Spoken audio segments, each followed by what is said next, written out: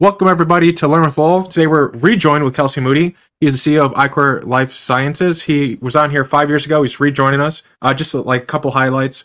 They're doing the autodidact mice study. They've been in the longevity space for over a decade. There's a lot of stuff that we're going to get into today. But just jumping in, Moody, welcome to the show. Welcome back. Appreciate you having me again. Sweet. So one thing I've noted in a lot of your talks, you start by saying more or less that you're an evil capitalist and like you're here to make money, which is pretty good. Because sometimes people are just very idealistic in terms of like, the pie in the sky. But at the end of the day, if it can't make money, you can't really do anything with what you're developing. So I wanted to ask you a question. I tried guesstimating how, like, what your monthly burn would be for all the stuff you're doing. And I can't figure out how you are still in business after 5 years. And not in a mean way. Like, this is my question is, how have you managed to keep, like, the profit centers working, the IP generating, with the different arms, the investment, the new clinical studies? Like you do like so much, and so like I've been wondering, like, how do you not have like 150 like $500,000 of a burn rate, which is completely unsustainable? Well, we do, but it is sustainable. So kind of the business model that we took with Ichor, we need to be able to run full drug discovery programs from, ideation into and eventually through clinical trials. So when we built the organization, we have, tons of capabilities and stuff, and we can sell that as a service. So we're actually a profitable contract research organization. We service about 100 different pharmaceutical and biotech companies running preclinical R&D. At any point in this conversation, if you find value in it, please subscribe. It is hugely beneficial, and it tells Google and everyone out there that this is content worth watching. Thank you for everyone thus far who has commented, liked, subscribed, and told their friends. And then we take the profits from those activities and spare capacity, because you're never running at 100%. And we use that to support our own intramural programs, some of which are more discovery academic types of projects. Others are more mature stage that we spin out as companies. So, having a mix of, venture capital for our portfolio companies, and then profitable revenue streams from just basic contract work allows us to sustain the organization and have all the tools at our disposal to, go after these very diverse projects that we take on. Why don't more people do what you're doing? Because I've had a bunch of other biotechnology, science people, and their budgets are basically, down to the right, money's going out, IP should come soon type situations. But if you can be profitable like what you're doing, you can keep doing all the things you're doing. Like, it's such a great thing. So why do you think more people aren't copying your model in the longevity space, building out these type of like I don't know, like almost like a platform of services? Yeah, I don't know. I mean, it's not easy. It took us, something like 3-4 years of, kind of focused effort on the contract work in order to get to a point where it's, pretty comfortably sustainable. And there's also startup costs, right? So, if you're taking a kind of traditional, private equity backed contract services business plan, the investors you get for that and the cash outlays and how you build the business is completely different than if you're doing, a traditional drug discovery company, whether it's in aging or anywhere else. We happen to have investors that appreciated our focus on both, but usually, and that's because they're philosophically aligned investors, but usually it's one or the other. Private equity people that would do a service sector organization, they're going to be worried about the bottom line and what's the profitability, and they're going to be looking at that 25 to 40% profitability, and putting in cash to do strategic acquisitions for non-organic growth and things like that. That's completely different than someone that's trying to build drugs, and is completely different than a hybrid model, which is what we're developing. So I think just most investors wouldn't have the appetite for supporting what our investors were willing to support. Mm-hmm. Well, just on the tangenting into the investor question, to get people that are aligned, that's a big problem that people have finding because everyone wants to say yes, or like they'll slow no you, like very rarely can you get people to like, it's a little bit of an art to know if someone's like bullshitting you or not. So I'm just wondering, how did you find the investors that were philosophically aligned with what you're trying to do? If it was it as simple as just telling them your plan and then watching to see if they gave a shit? Like I'm very curious about this. Yeah, I mean, we've got a lot of investors that we've worked with across our whole portfolio, so different stories for each. But I think kind of the take home is, when you go and like watch Shark Tank or whatever, there's this idea that you can go convince someone to invest in this brilliant idea that you have. I've never convinced an investor to give us $1. I've only ever found people that already wanted to deploy cash on the things I was doing. So it's less about presenting some brilliant plan and convincing someone to get behind it, and more about, I'm doing this thing. Are you interested in engaging to do this thing also or not? And in some respects, that's just a numbers game of talking to enough different people.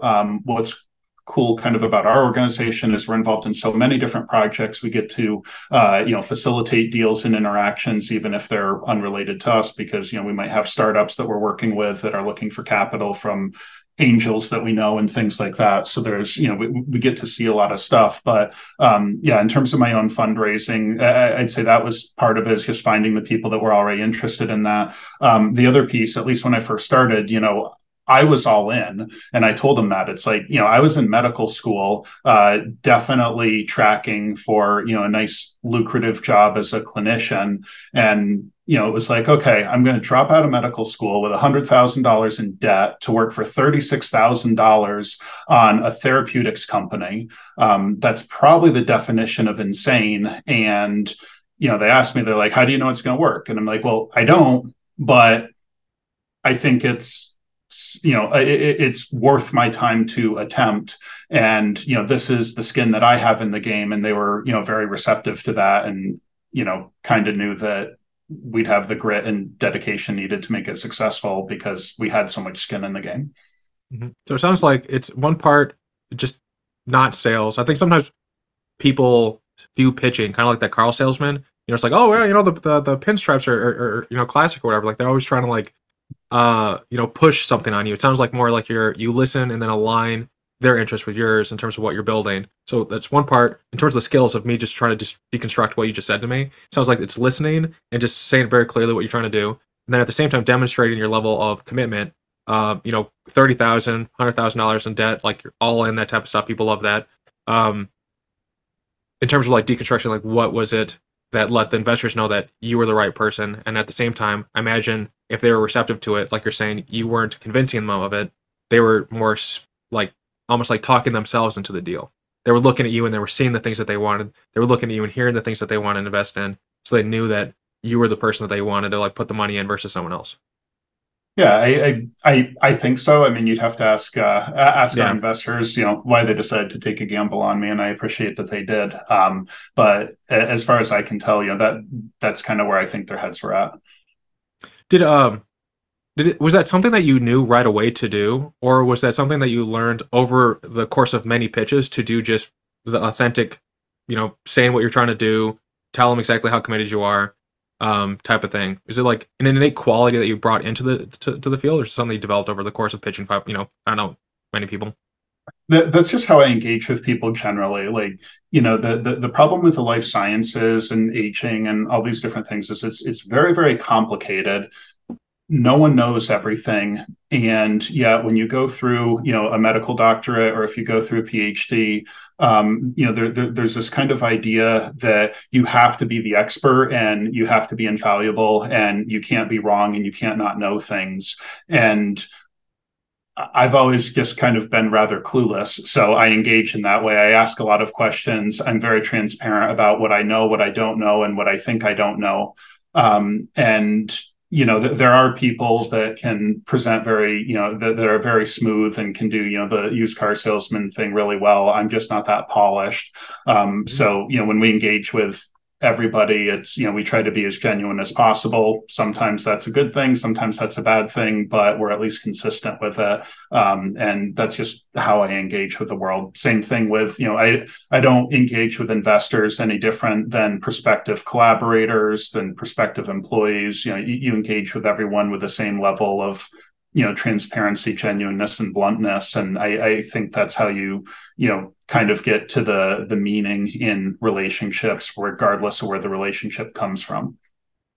Yeah, I was gonna. That was you kind of guessed at my next question, which is I bet this framework is something you apply everywhere. It's not like a one-off. Like when you're interviewing people, Bill Gates has this thing where it's like he hires people that would be doing the thing anyway. So when you're looking for partners or looking for people to bring on the team, it's probably you're looking for people that have demonstrated a willingness to do that work anyway. And so you're just really bringing them in and like giving them money to do it with you. Yeah, no, 100%. And honestly, most of my job these days is just cutting red tape and making sure that there's no arbitrary barriers that, prevent our scientists and our team from doing the things that they're great at. And, if you're surrounding yourself with really high quality people and you're eliminating as much of the bureaucracy as possible, it really creates a, environment for them to be successful. And frankly, for me, one of the big attributes I look for is I like hiring people that are natural teachers, because what I've been able to do over time, I never got training in, biophysics and structural biology, for example, but that's a huge part of our business model, a huge skill set for drug development. And, I identify as a bit of a structural biology and biophysicist hobbyist now, just because of the number of those people that I've been surrounded with and how much you've been able to, to learn over time just by seeing data and talking to people. It creates a very enriching environment. Mm-hmm. This was the question I was going to ask you later, but it's just a nice segue now. What was, because we're sitting for, I don't know when this is going to go up, but we're sitting in the tail end of November for 2023, and so I'm wondering what did you learn this year? What did your team teach you this year? Oh man, I think the biggest thing, and this has kind of been on the back burner for a while, and we've done work with it, but I've really been brought up to speed this year, and that's a phenomenon called liquid-liquid phase separation. If you'll bear with me for just a moment, I'll try to break this down for the audience, because I think this is going to be a hugely important thing for aging and drug discovery broadly on a move forward basis. And we literally, like last week, gave our first public talk on phase separation at the Therapeutics conference at the Buck in Nevada. So this is something we're just starting to talk about. But when you look at how most drugs work, they'll disrupt, you have two proteins that come together and your drug will disrupt them, or your drug will bind a protein of interest, think, a receptor that you're labeling or something like that. And so these protein-protein interactions are how most people think about how proteins and therefore how drugs work. There's another biological process that I won't bore your audience with the technical details of now, but basically within cells, your cells are able to create these kind of, they're called biomolecular condensates. They're kind of like a gel. You could think of it like a gel with it, or maybe like a droplet of oil within water in terms of visualizing it, though the physics of how they work is different. But this is the process for how proteins create very, very dynamic complexes and can come together to form work in specific areas of the cell, and then they reverse and the condensates disappear.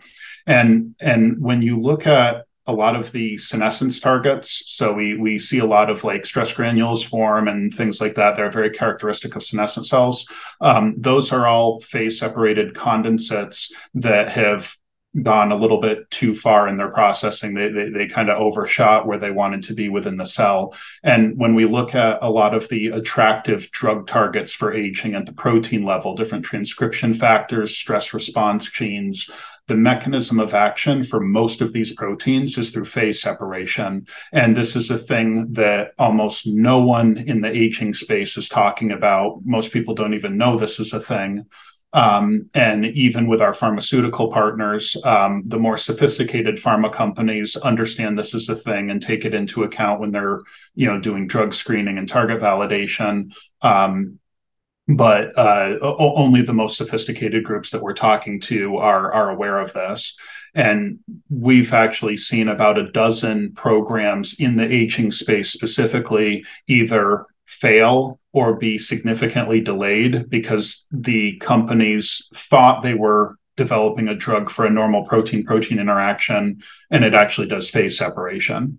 So probably a little bit too in the weeds for your audience for this podcast, but this is an area we've put out about 5 papers in the last 18 months or so on starting to build the tools so that we can study and drug phase separation in a very intentional way to have desirable physiological outcomes. And I think 10 years from now, 15 years from now, all of the drug targets that next gen drugs are going to be targeting, at least as far as small molecule are concerned, are going to be proteins that phase separate, not receptors, because we've been able to drug receptors very effectively for decades now.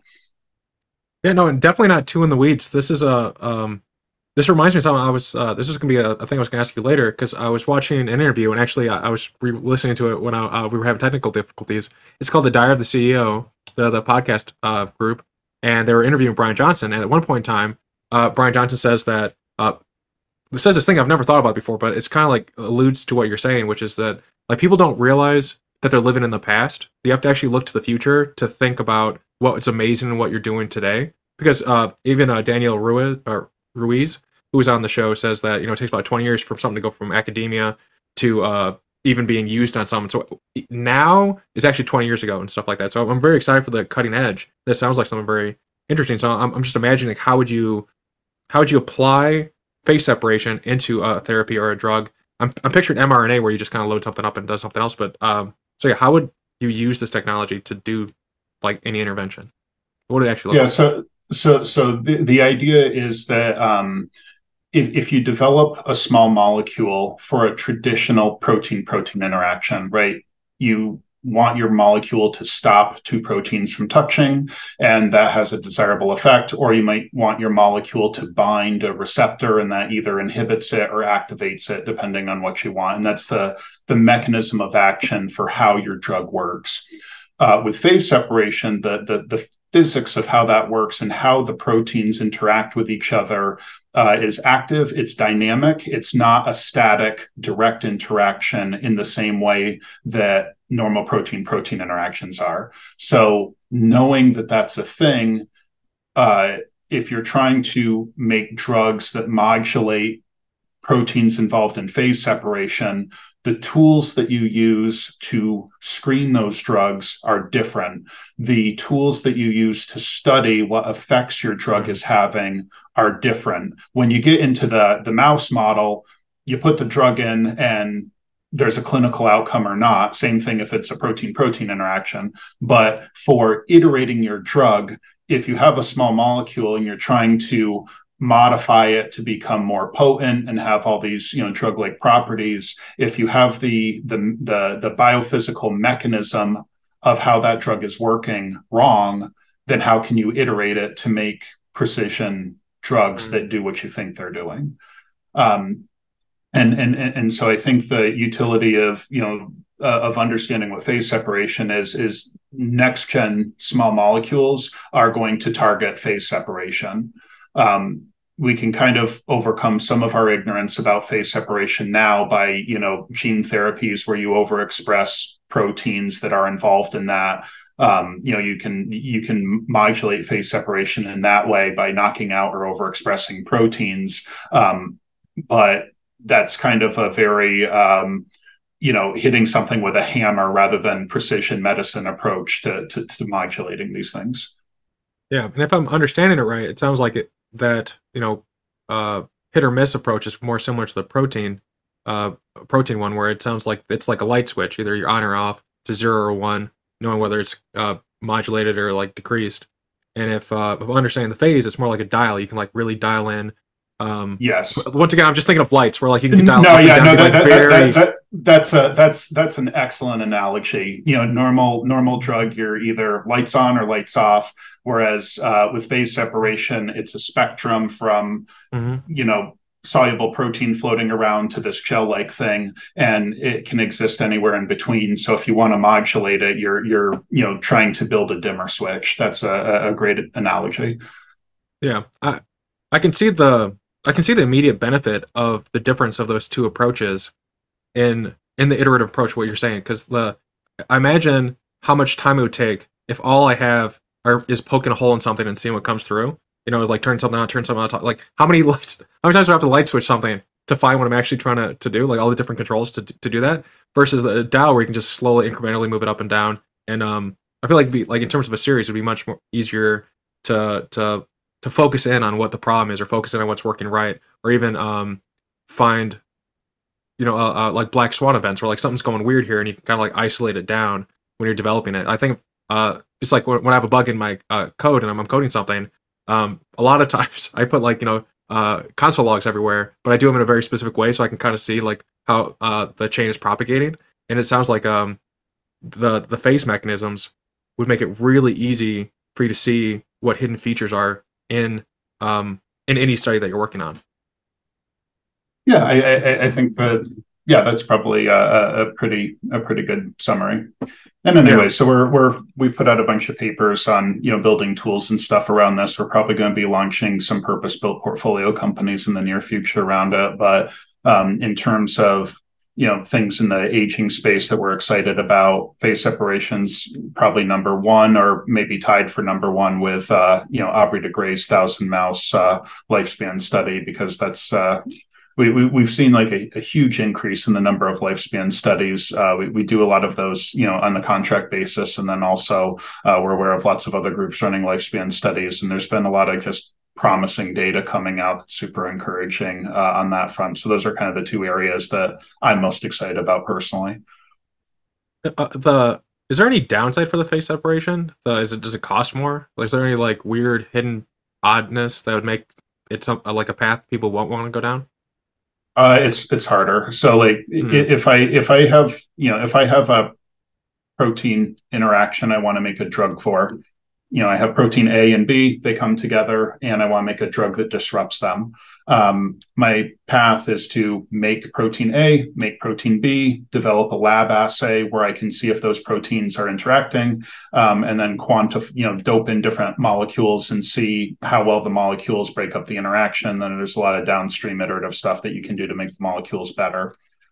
With phase separation, a lot of times these are protein complexes that are involving not just one or two, but 5, 10 more proteins all at once. The ratios of each of those proteins and how they form the complex matters, and the proteins themselves tend to be more difficult to manufacture for screening purposes. And when you can manufacture them, they're harder to get large scale at scale, and harder to get high purity. So drugging proteins that are involved in phase separation are just inherently a lot more difficult, and there's not as many tools in the toolbox. So the downside is that they're harder.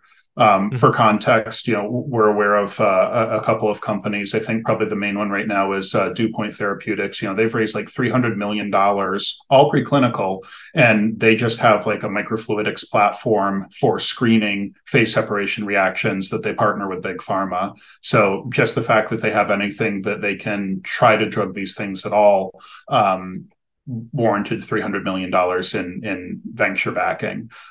So these are very complicated molecular targets for which we don't have good tools to study right now. But that also means that there's a lot of opportunity for people that recognize this as a thing and are prepared to, build the space out, so to speak. Yeah, it sounds like it's like when something's hard, is it just because it's new and it hasn't been like proven out, which means that the people who can get ahead of that curve and kind of own that space will have a huge opportunity in fielding all those contracts and stuff like that. Are you Which leads me to my two questions, which are branching. I'll let you decide which ones to go down first. Is like how has phase separation impacted your current portfolio companies? Is there anything about that knowledge that you've used to incorporate in a portfolio company in some way? If you can't be specific without like being IP, that'd be great. But if not, I understand. Then the other one is like, is there a desire that is being manifest with money and effort to develop these tools and analytics and all these phase separation type technology in house right now with Once Yeah. again, with all the stuff that you're already currently doing, there's a lot already on the plate.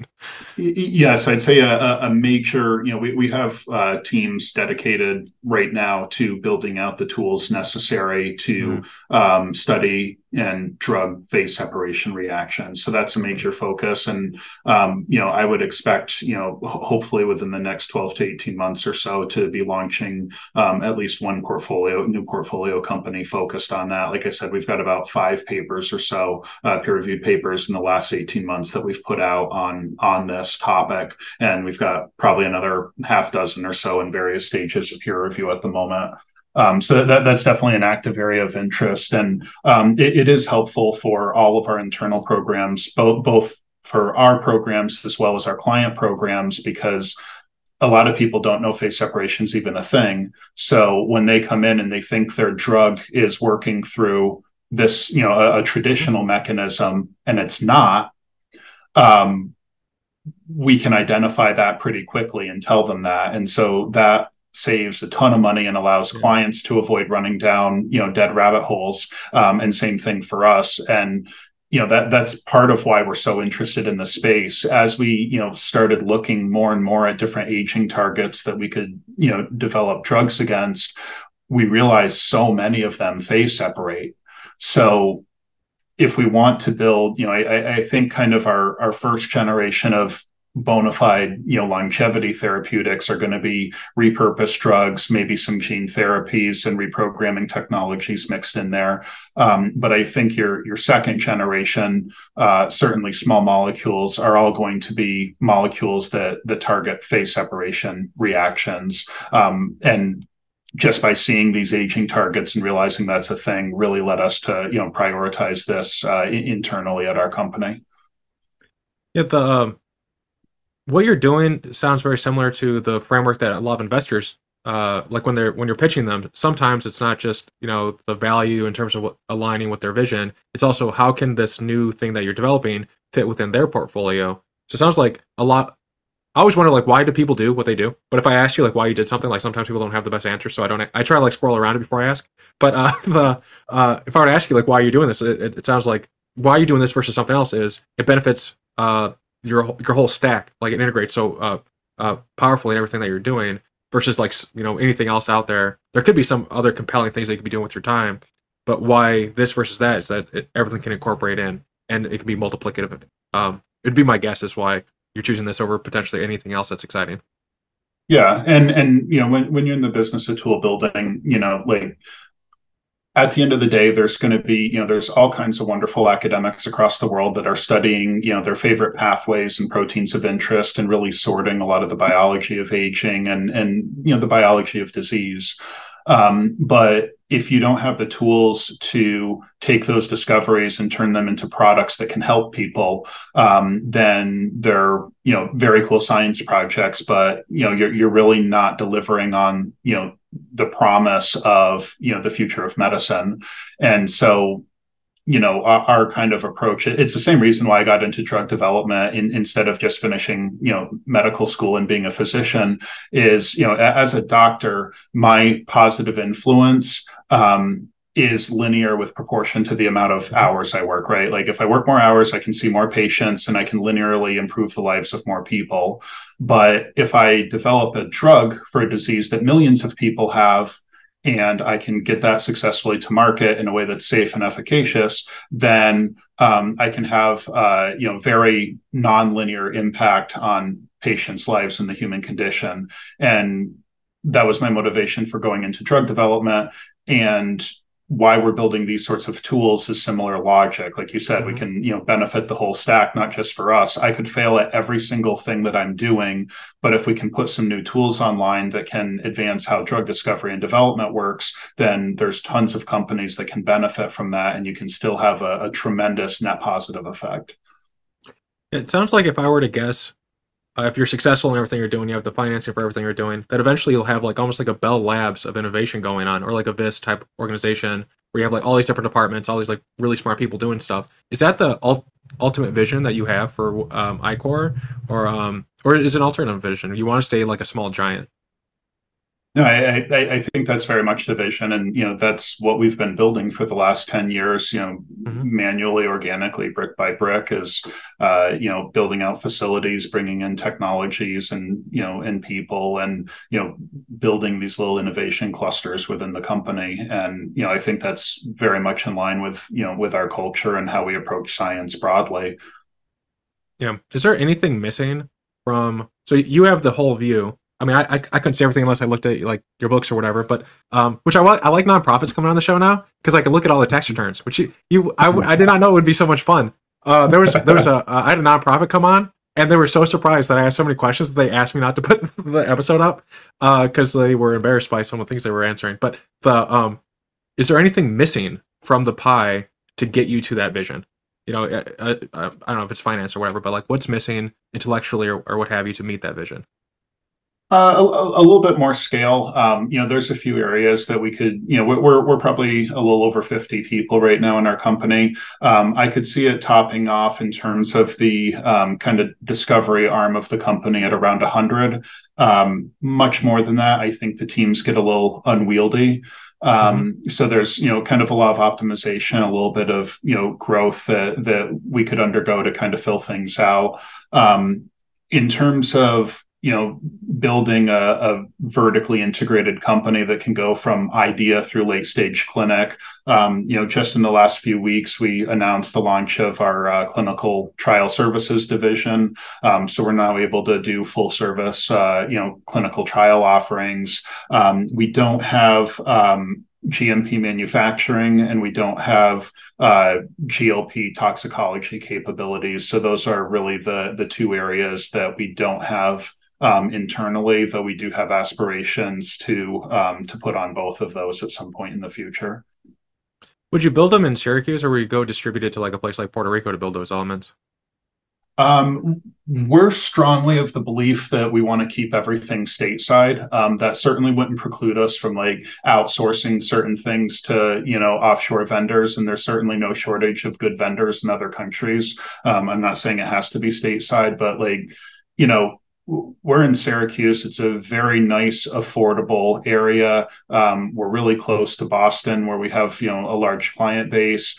But we don't have, the Boston related expenses about, out here. Like I can go buy 50 acres for like $100,000 if I want to. It's, not an expensive place to live at all. And that allows us to, really keep our expenses down and operate, super efficiently. So, and you see this in general, like most of your, GLP, tox labs and manufacturing plants, they'll put them out in the middle of nowhere in the Midwest and stuff, just because land's really, inexpensive. And, I think Syracuse is kind of the East Coast version of the same. Hmm.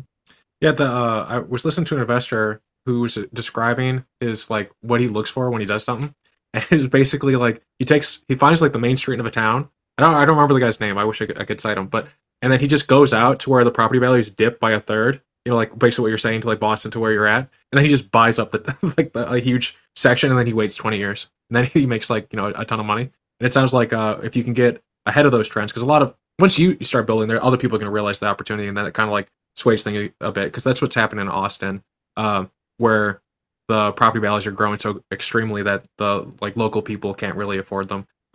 Ideally, it doesn't really happen with Syracuse. Like you'd have to like have a massive influx of people going there to have a similar problem. So it sounds like a great place to build. Essentially, is what I'm saying. The when it comes to he mentioned earlier that a group got 300 million to develop one like small aspect of phase separation. Um, will you need to do similar scale of financing to get to that level where you can build this?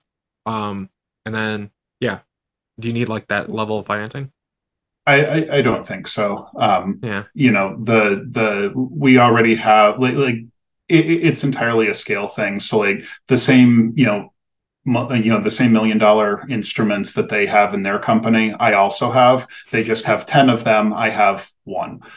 So there, but that we have everything that we need to onboard all of the assays to show that we can do this, to run, I'm not going to run, 100 programs at a go, but we could certainly run multiple programs with the existing infrastructure that we have without needing huge cash infusions. You know, frankly, when I haven't for the life of me figured out what people spend all this money on. Like I get if you raise a bunch of money and you're going into clinical trials and your IND and first in man studies and whatnot are really expensive, or if you're doing some obscure gene therapy that's crazy expensive to manufacture. Like I get that, but I don't understand, frankly, how a lot of these preclinical shops are raising high tens or even hundreds of millions of dollars, and they need that, and they don't even have like clinical products yet. Even for the companies that require large startup cash to get equipment and stuff, I mean, that's a lot of money, and they're not going out and buying like 50 electron microscopes or something. So I'm not quite sure where those funds are, how they're being deployed, but it doesn't make a lot of sense to me. Sometimes I wonder if it's like a lifestyle raise. Where I was in the Bay Area, and I was listening to a group of startup people, and if you were talking to them, outwardly they'd be like, "Oh, we care about the vision, blah blah blah blah," right? And then they were like, "Yeah, after this raise, I'm gonna pay myself like $750,000, and I hope my investors don't notice for a while." They just like they want to go to like the Bahamas or something. I don't know. Like, I wonder what the comp structures are to do these types of things, because a similar thing happened with what was that evil group? The ones that made like a blood thing. The woman went to jail. Theranos, yeah, Theranos. Yeah. Like I don't know where the heck they put all their money in, other than just like buying those people to be on the boards and stuff. I don't know if someone knew. I don't know, but it seems like one of those like lifestyle things where people start buying themselves mansions versus like putting their money towards making meaningful change, which is what you're doing. It sounds like there's a heavy level of accounting with every dollar to go do something meaningful, which means you're much more efficient and you have a bigger bang. Versus like these kind of like, I feel like you can't be that agile with that much money. It's like I just imagine like a person with like all that money in their pockets, and it's like they're trying to like run a race. Like to some extent, like the money's in the way. Yeah, well, we kind of joke internally that we're the blue collar biotech. I mean, both my CSO Aaron and I, we both come from very blue collar backgrounds, and even at the company, like I drink Labatt Blue, when we're out partying and stuff, and we're pretty humble in terms of like our lifestyles and live way under our means, because I'm interested in making products that actually work, and don't get me wrong, when we make our first drug that we sell for $1 billion, I'm going to feel very entitled for every penny of that, because I know how hard we've worked and how much we've sacrificed to get to that point.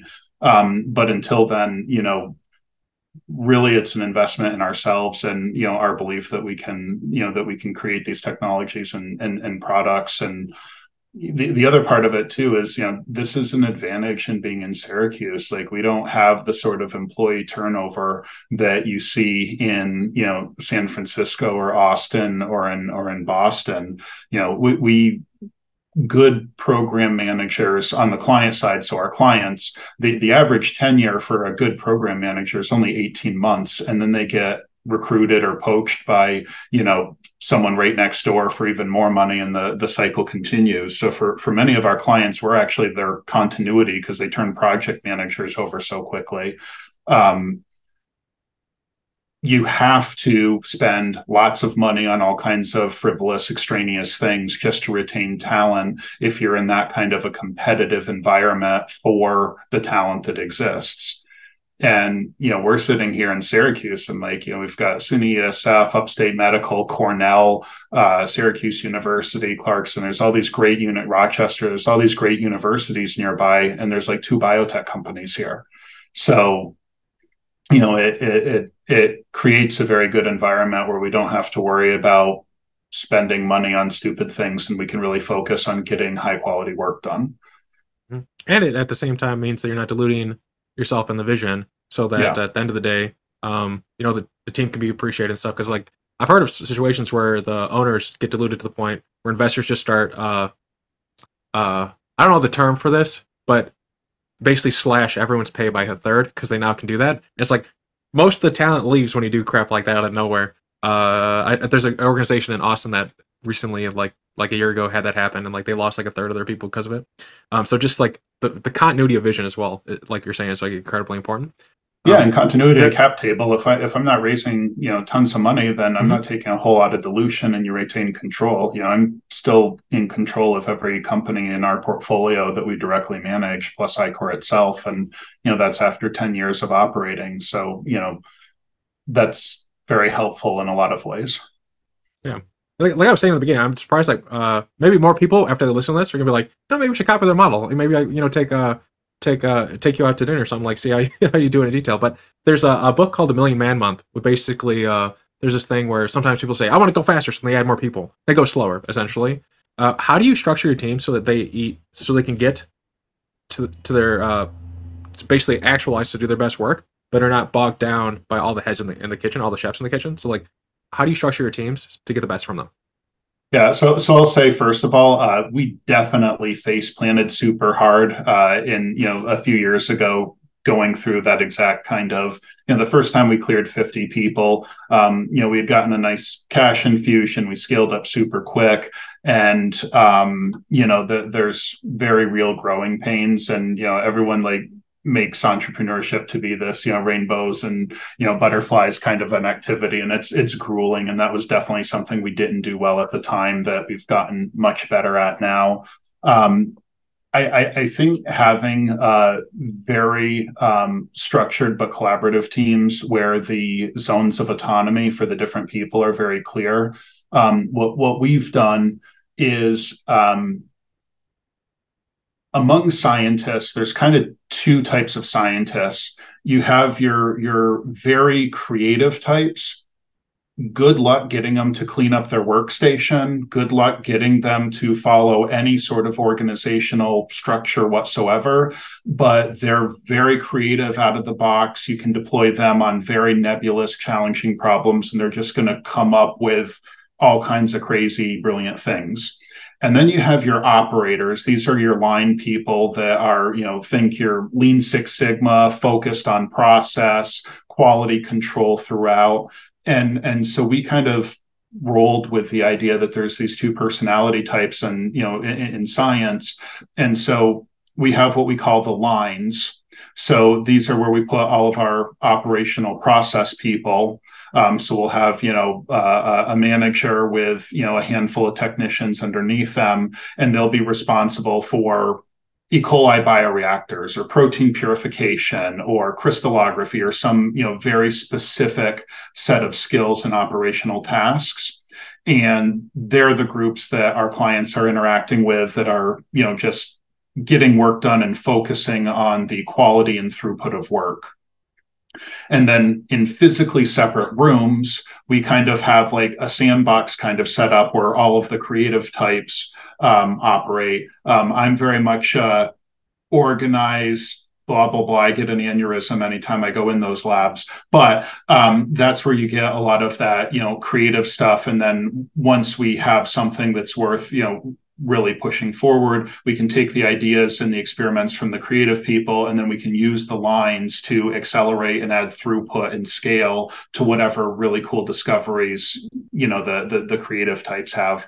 So we kind of have a hybrid model of creative idea generating, new assay development kind of people. And then we have, straight operators that are much more like a manufacturing workflow or work floor, where they're really focused on throughput and quality and that kind of stuff. Do you ever do like R&D days or innovation days where I don't know, like once a week or once a quarter, something like that, where the everyone gets together and can just like creatively explore different ideas? Not really. Yes and no. So we have what's like our intramural group. This is the team that reports directly to me, that oversees all of our portfolio companies and our new code generation and our stealth mode projects. That group meets weekly, and we go through different technical issues that we're working through, different technologies that we're working on. We'll brainstorm things and triage project ideas that we might want to pursue in the next 1 to 2 quarters, and identify like the short list of experiments that can de-risk, and otherwise kill or move forward those projects. So that we do kind of like a departmental meeting, if you will, on a weekly basis. But the teams that run the lines don't really, they're focused on optimizing their lines and less so on like new idea generation because they're fundamentally, different skills and different priorities. Yeah, that makes sense. I'm always of the persuasion that you'd be surprised where ideas can come from. So I don't know if you have like the cap table for this or whatever, but like once a quarter. There was one time everyone like voted for this. They came in on a Saturday and we spent like 2 hours just like innovating different ideas and there's like a process to do it. And even people who were just like an EA and stuff were throwing ideas in there for like server management and stuff. So it's always crazy when ideas can just kind of percolate and people work together. But so this comes to a transition, and it comes to our first fan question. Longtime listeners will remember this guy's name or woman's. Town Grizzletown. I don't think this is his legal name. Three-part question. And I think it's okay. These are kind of big, so it's cool if you want to just like pick one or two examples. But I'll just give you the whole thing. What are the startups in the Ichor Life Sciences portfolio? I think there's like 4 to 6. What medical interventions are they each developing? And how close are they from human clinical trials? So, I mean, that's a very big question, so it's fine if we just want to like narrow in on like 2 that you think are pretty interesting. Sure. All right, so startups in our portfolio. So we have a mix of portfolio companies that we run and manage directly. And then we have other portfolio companies that we're financially supporting, but I'm not the CEO of those entities, for example. The 2 companies that we're running internally right now are Lysoclear, which is our oldest flagship program. That's an enzyme therapy for age-related macular degeneration and Stargardt's disease. It's designed to break down lipofuscin that drives those pathologies. So it's a eye disease company. The other one is Octus Biologics. That's an antibody mimetic platform. So this is a technology that you can engineer to bind protein targets like antibodies can, but it has a lot of favorable characteristics. For example, it's stable at room temperature, whereas antibodies you have to keep refrigerated and things like that. Outside of that, for externally supported companies, Mitochem is doing small molecules that target mitochondrial function, improve mitochondrial function. We have LentoBio, which is a company developing small molecules for presbyopia, so to eliminate the need for reading glasses. And that molecule works as a breaker of advanced glycation end products. So we think that it will have systemic applications as well. I'll pause here briefly because I think this is an important thing for the audience. Ichor's investment strategy and kind of how we're approaching aging. If you target a hallmark of aging, an actual hallmark of aging, which is what our goal is, then that aging hallmark should exist in the eye as well as everywhere else in the body. So it should have some sort of ocular manifestation. And we like developing eye drugs as a first drug for any portfolio company. Can't always, but usually that's where we try to start because there's a lot of things that are advantageous about the eye. It's small. So if I'm making something like a gene therapy that could be really expensive to manufacture, I don't need as much product.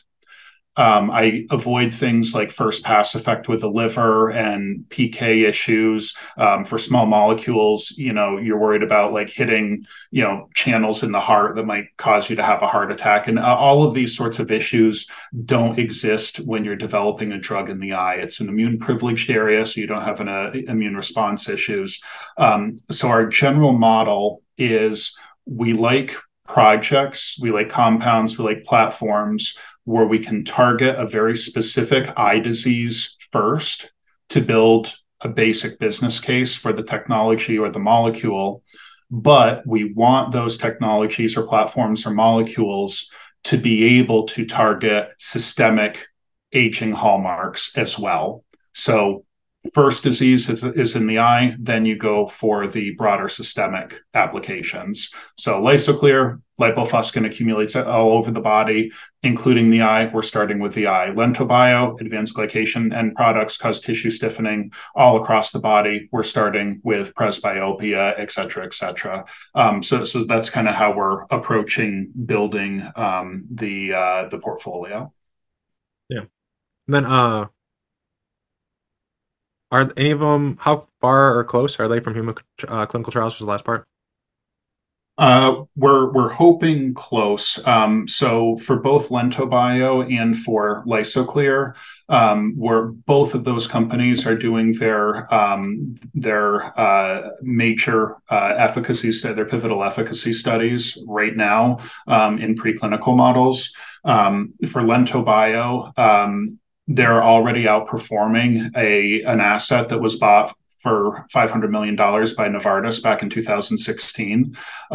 So the leads that we're working with for LentoBio and also Lysoclear are of very, very high quality, and we think they're going to be ready for prime time very shortly.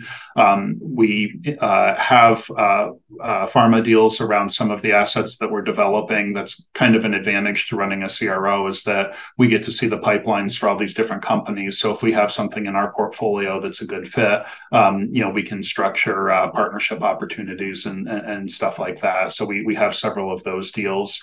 Some are in progress, and some were in the process of negotiating, because we can bring products into the clinic ourselves, but it really makes sense if we can partner those off to let a strategic partner take them into the clinic and develop those for us. Mm-hmm. That makes sense.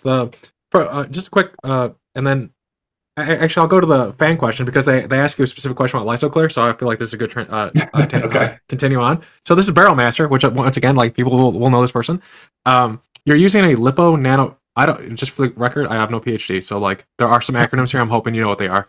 You're using a lipid nano. Okay, I know what they are now. You're using a lipid nanoparticle to deliver your Lysoclear enzyme. How are you managing the toxicity that can be associated with higher doses of ketonic LNPs, or are you using some other LNP that avoids these problems? So short answer is I can't talk about the LNP Okay. because it's the proprietary technology of our pharmaceutical partner. What I can say is those issues are substantively avoided, in part because we're not intending to have a therapy that is being administered on a frequent basis. If you consider that for macular degeneration and Stargardt's disease, the lipofuscin that accumulates in the RPE cells and drives the disease takes almost a lifetime to accumulate to pathological levels. In the case of macular degeneration, most patients are 50, 60, 70 years old before they start to become symptomatic.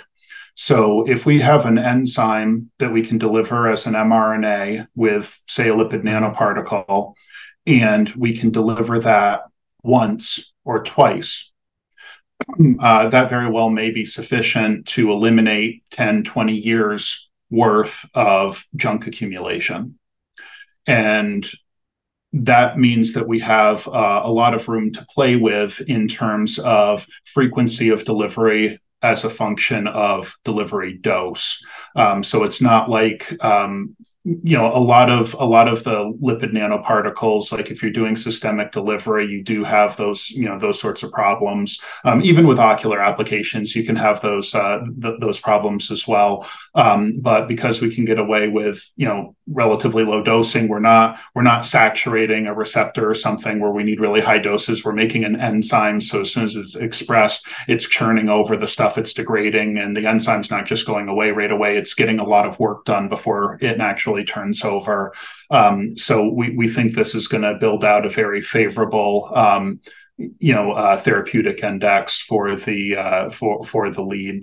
I'll also mention, although our primary focus right now is in lipid nanoparticles as a delivery system, because of our collaboration, it's not the only delivery mechanism that we're pursuing. At the end of the day, we can deliver protein, we can deliver mRNA for the protein, and there's a lot of different delivery vehicles through which that can be achieved. So for my public talks and stuff, I'm mostly focusing on the LNPs because that's kind of our front runner that is furthest along at the moment. But we're looking at AAVs, we're looking at a bunch of different types of LNPs as well as a few other delivery modalities. So the jury's still out on that. Mm-hmm. What how does the Lysoclear intervention look like it's going to stack up when it compared to the other options? There's stem cells, there's something called anti-VEGF injections, there's other therapies. Like if there was like one of those little charts that you have in business school, I don't know, do we know enough to know how it's gonna how it looks like it's stacking up? Yeah. So we're expecting to be way upstream of everything else. There is now one approved drug. It doesn't work terribly well for the early macular degeneration. So let me take a step back. Macular degeneration is a progressive disease. It starts with the accumulation of lipofuscin in RPE cells in the back of the eye. And as the disease progresses, this junk chokes out and kills the RPE cells, and that causes collapse of your photoreceptors and all of kind of the downstream pathology. Collectively, that's the early to moderate stage AMD called dry AMD or atrophic macular degeneration. In the late stage, you can have, because it's inflammatory nests in the back of the eye, you can have new blood vessel formation. It's all hypoxic and stuff, so you get new blood vessel formation that's predominantly controlled by VEGF pathway. And so the current standard of care, the one drug that was just approved this year for dry macular degeneration, reduces your rate of progression, but it doesn't necessarily reverse or prevent the disease.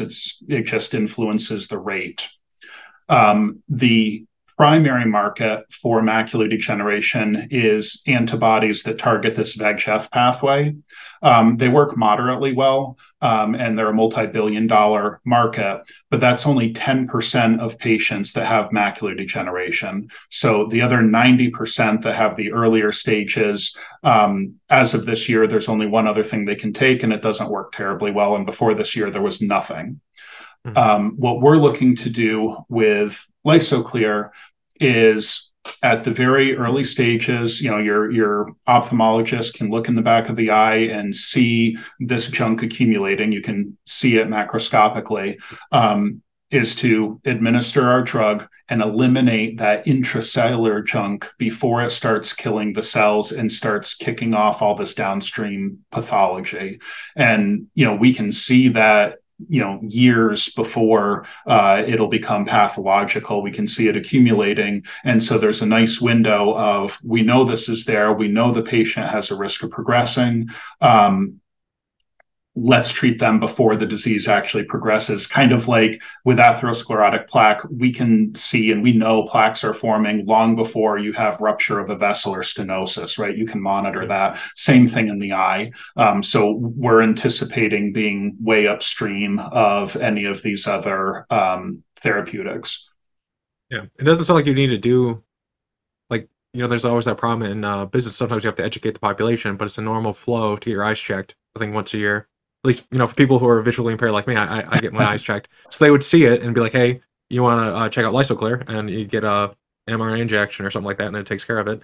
Using your model that you described earlier, of you take this as like a proof of concept, then you apply it to other things. What are the other diseases that you can potentially target with this structure outside of macular degeneration? Like what is like the other things it can do to the body?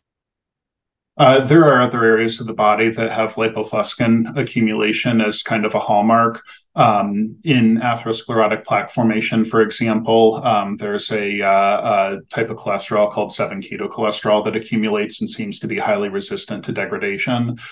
So we could pursue similar strategies, perhaps with the same enzymes, perhaps with different enzymes for different systemic applications. Right now, we're mostly focused on just getting this asset over the finish line and partnered, so to speak. But I think the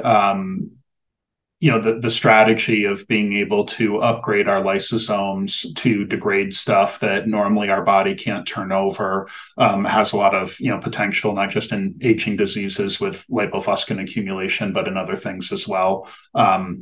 But I don't have a particular plan at the moment for what specific diseases or targets we would go after, because we're mostly just focused on the eye asset.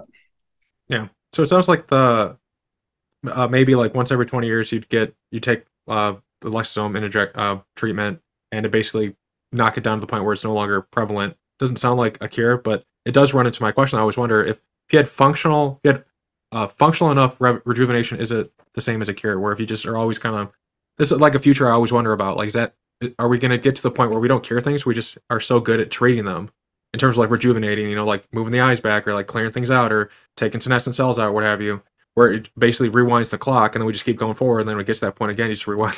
It's always like rolling back the clock and sleeping in, essentially. Do you think that? What do you think of the future where we basically just have functional rejuvenation?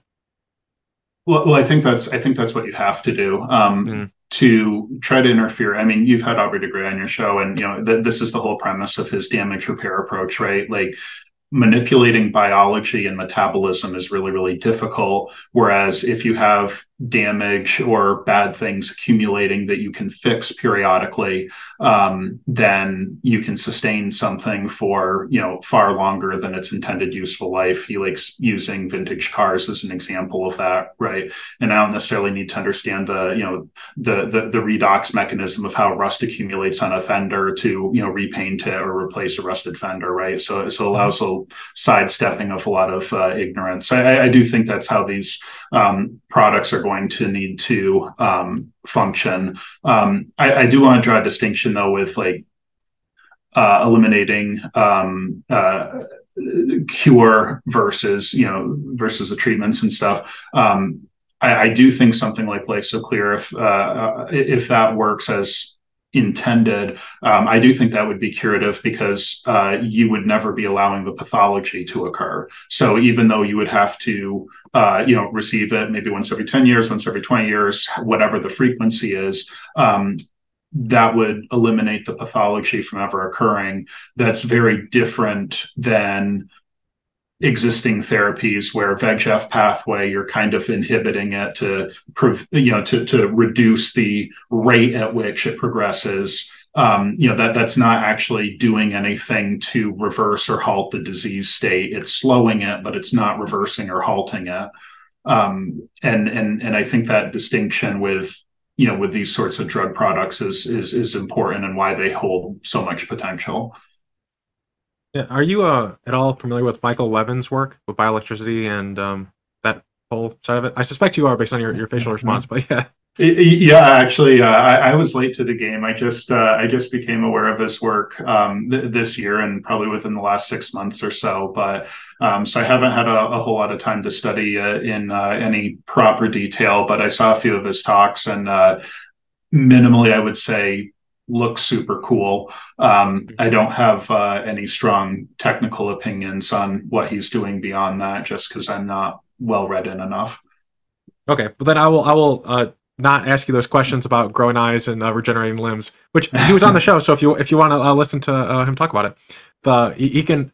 It's such a wild thing if it's true, and it seems like his studies are pretty impressive to But okay, so this was, I think, the only criticism I found of all the people from the people who wrote in, and this is the one I was thinking about in terms of like, I don't know the acronyms, and if you're like, well, I don't know, I'm going to cut this, but so geroscientist said, good luck, Kelsey, which nice start. Unfortunately, from a clinical development perspective, I think GA will be a tough indication to pursue. Regen HESC derived RPE cells have already shown in vivo human evidence of stopping GA lesions growth in addition to GA reversal, and Roche is leading these PH2A trials. this is a high bar to clear for damage repair enthusiasts. I have mild dyslexia, so I think I did a good job there. You did a great job, and no, I appreciate your the audience's inquiry. So the GA is geographic atrophy. So I had mentioned as the RPE cells start to die and the photoreceptors that rely upon them start to collapse. You can actually see that when you look into the back of the eye. You see like kind of like this growing area where you can actually see through the back of the eye to the blood vessels underneath, and that's clinically called geographic atrophy. There are other drugs, including I think this person had mentioned iPSC or ESC derived RPE cells.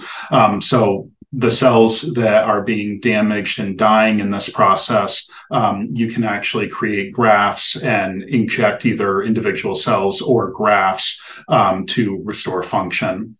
Um, I think it'll boil down to how well our products work and the economics of it.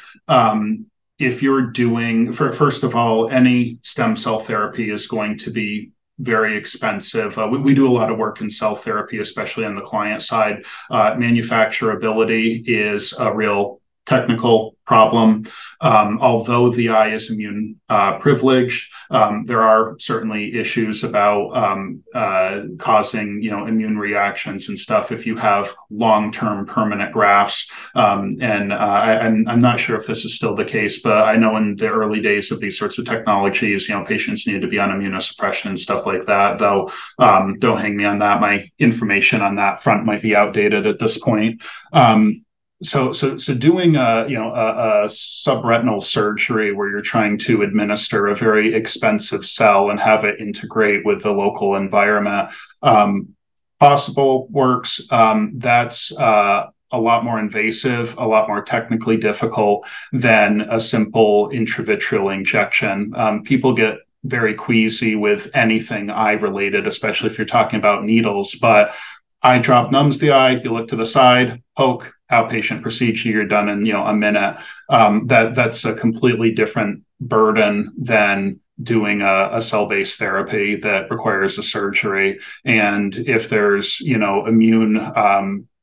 if there's any sort of immune inhibitors that you need to be on for that, that adds complexity. And then what we're talking about is something that would hopefully be every couple of years or maybe every decade, not require any sort of chronic immunosuppression, and would probably be a lot cheaper and a quicker outpatient procedure. So I think the economics, if our program works as we're hoping it will, I think the economics will win it out there pretty easily. But at the end of the day, the best treatment is what's going to win in the market, and that's why I'm certainly not against any cell therapy approaches. In fact, I'm a huge fan of cell therapies in general. So I don't have any qualms about both options being pursued in parallel and see what wins out. I'm biased. I think we're going to win out, but we'll see. And if all we did is contribute a little bit more knowledge to different approaches for developing drugs, so be it. Yes, neuroscientist. Of the two avenues as have been described to me, I would also assume that yours is probably the better mousetrap here. But at the same time, I look forward to seeing your discussion in the comment section. I know people at this point are gonna be, why haven't you asked about the Aubrey de Grey mice study? He's referenced it 4 or 5 times. So if you what's especially when you said this is something that's very exciting to you.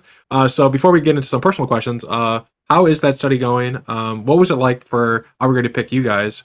Then at the same time, I don't know, you guys are longevity related. It kind of feels like in theme. Who else would you go with? But I'm sure there's other people who could have done that job. So how's that process going? Yeah, no, the study's insane in the good way. But so for those that aren't aware, Aubrey de Grey had started his new foundation, LEV Foundation.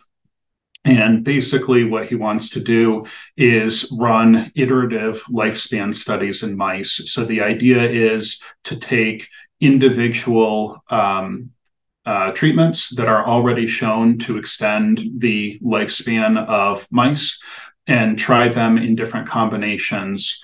There's a few reasons that this is important. One, he thinks that this is, if he was able to demonstrate, robust mouse rejuvenation, that would open the floodgates of, government and other funding into the space that would really help accelerate the translation of these technologies to people.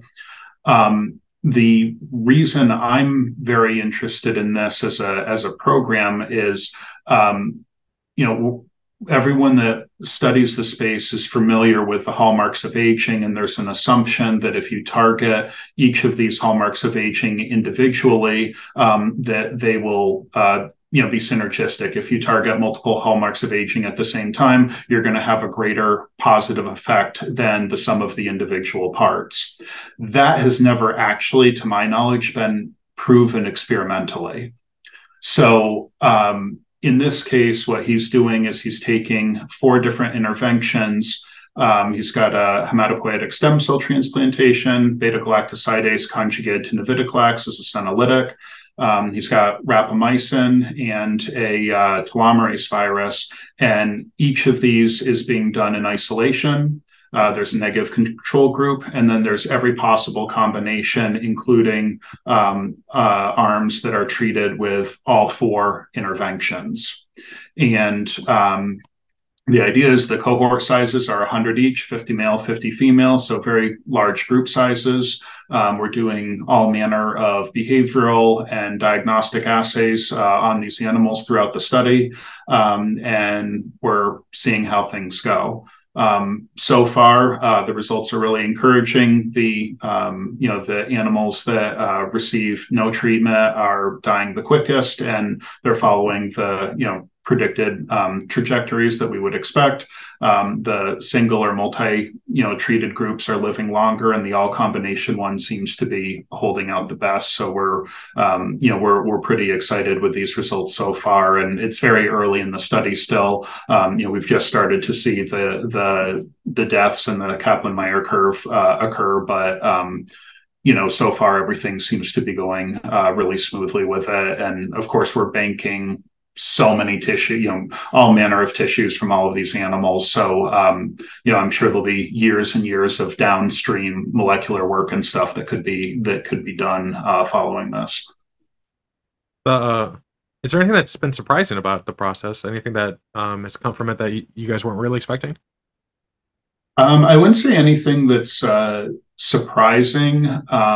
We were, I'll say, relieved. One of the challenges, these are old geriatric mice, so they don't handle stress and stuff in the same way. I mean, we've been doing lifespan studies for a decade, so we're very comfortable handling them, but they don't undergo anesthesia as well. They don't undergo handling and stuff nearly as well as younger mice, just because they're old, and that's what happens.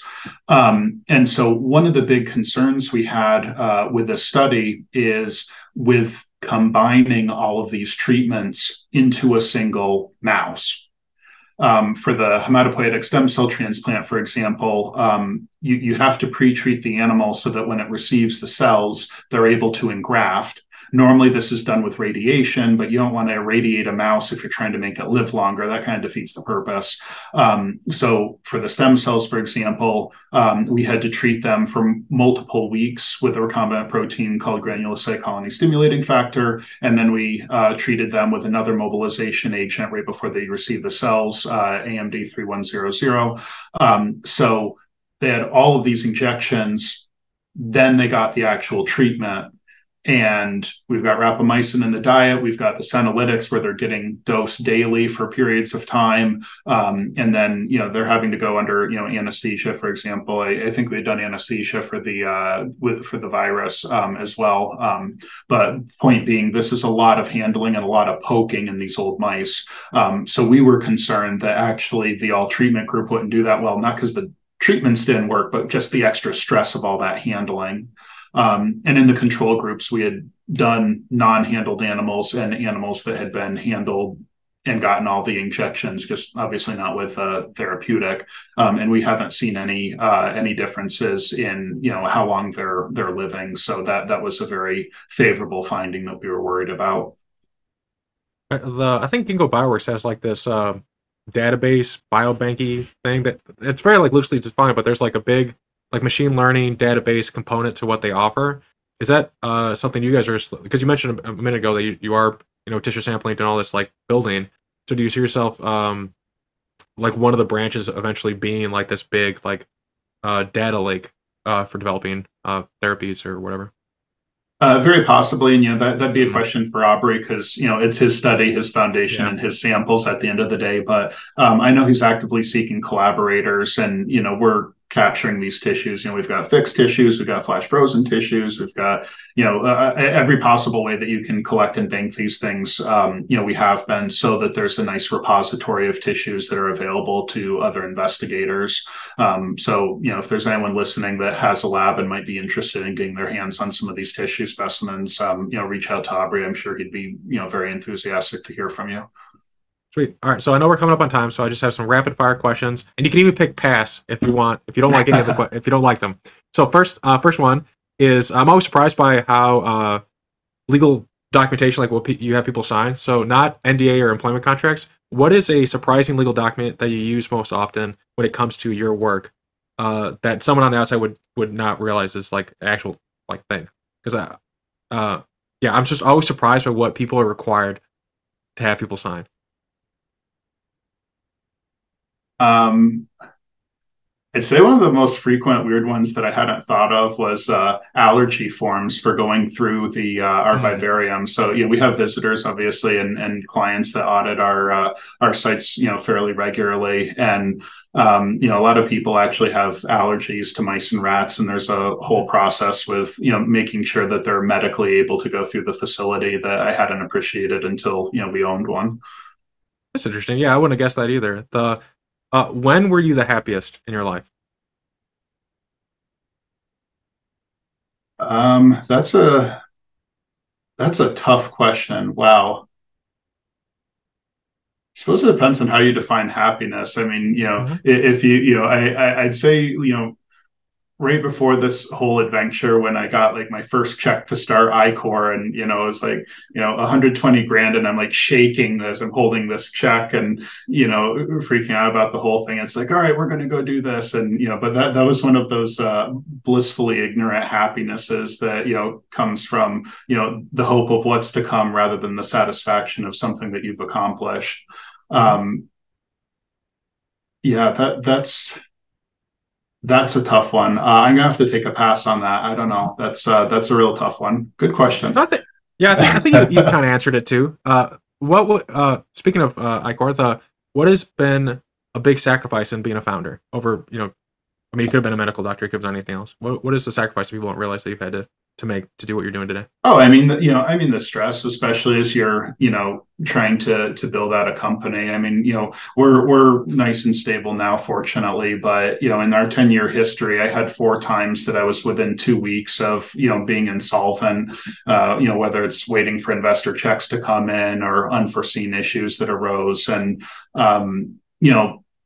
for me, I take very personally the relationship that we have with our employees, and I understand that, like, we're the employer, so I want everyone to make a bunch of money and be successful and be able to focus on doing good work and not have to worry about whether they're going to have a job. And I know how disruptive firing people and things like that can be, not just on individuals but their families and their entire life situation. So having to stare down the barrel of challenging financial situations throughout the company's history, was probably the most difficult thing that I've had to deal with. And I had many circumstances where I'm just like sitting up awake all night trying to figure out how we're gonna manage cash flow and where we can get money from to again, those are earlier days of the company, but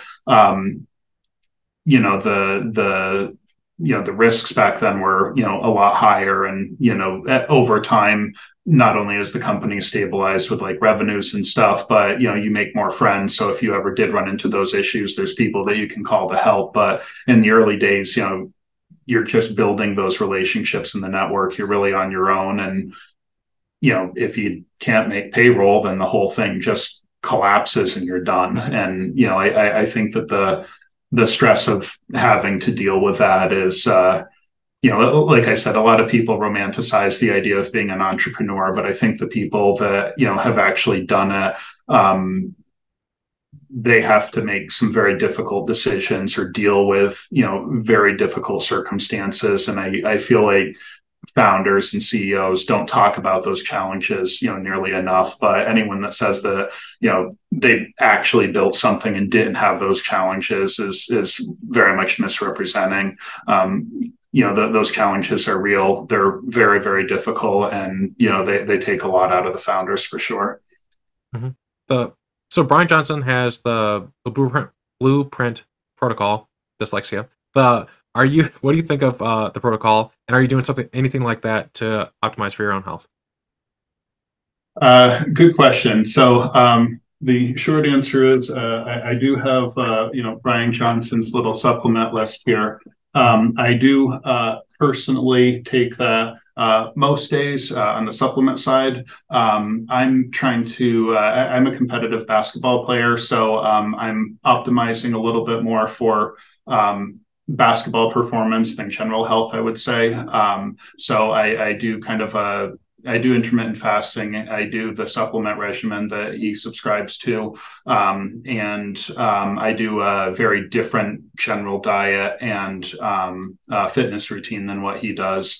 I don't have a strong, yes, this is definitely a thing that's working or valuable, or no, this is stupid. And I know Brian Johnson in particular, there is a very polarizing figure and a lot of haters and a lot of people that worship him. I haven't looked a whole lot personally into the supplement line of things. So I'm assuming that he's done a lot more research on the merits of the different supplements and stuff to be in a better position to make a decision than me. And I'll change my personal regimen as I have time and data that suggests doing something different. And then what is the best way for people to stay up to date with everything you got? You guys should have like a master newsletter or something, but how can people stay up to date? I don't know. I mean, there's a lot of, longevity technology, lifespan.io, individuals like you that do these sorts of podcasts. There's a lot of really good information that exists out there. I have the benefit of having, an entire company that works with me. So I have people that are constantly scouring the literature and, presenting kind of the latest stuff to me to stay up to date. Certainly a lot of the longevity focused conferences, I'll give a shout out to Aubrey. His Dublin conference is awesome. And for people that can make it out, they just announced the dates for that for next year. That one's a really good one. ARDD in Copenhagen is another one. I think both of those can give you a lot of exposure in a very short period of time. And if you can't, do the traveling for those, both venues offer e-tickets where you can, watch all the talks. So those are both, I'll say, a lot of information for a relatively small time investment. All right. Well, then, for people looking for Kelsey's website, it'll be in the show notes as well. But I mean, Ichor Therapeutics, and type in Kelsey, and it's like the number one thing that pops up, other than our interviews. But Kelsey, thank you so much for coming on the show today, answering all of our questions and mine as well. Thanks for coming on today. Always a pleasure. Thanks for having me.